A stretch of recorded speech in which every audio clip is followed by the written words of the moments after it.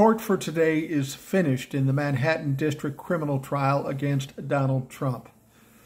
Monday and Tuesday was to be shortened to 2 o'clock because of Passover, and then today some alternate juror has a dentist appointment, so they wrapped it up at 12:30. It all started with opening arguments, and it went pretty much like you'd expect. The prosecution lays out their case for why Donald Trump is guilty.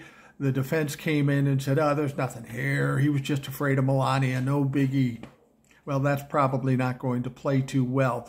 We found out that the first witness was David Pecker, publisher of the National Enquirer, buddies with Donald Trump, and co-conspirator when it came to the catch and kill scheme with all the stories to keep bad press for Donald Trump out of the media.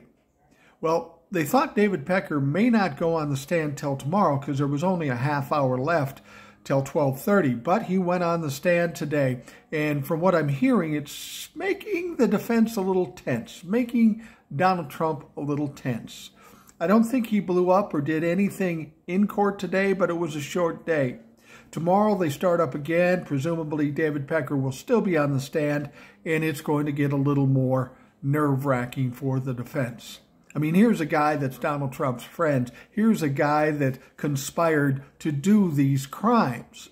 Now, this guy isn't on the stand for the prosecution to do Donald Trump any favor. He's trying to cover his ass right now. He's probably culpable for some things, but for giving testimony, he's probably going to get out of it.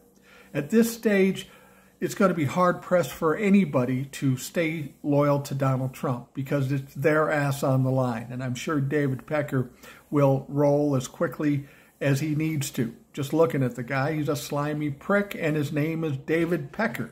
What would you expect out of that guy? Would you expect loyalty out of that guy? Fuck no.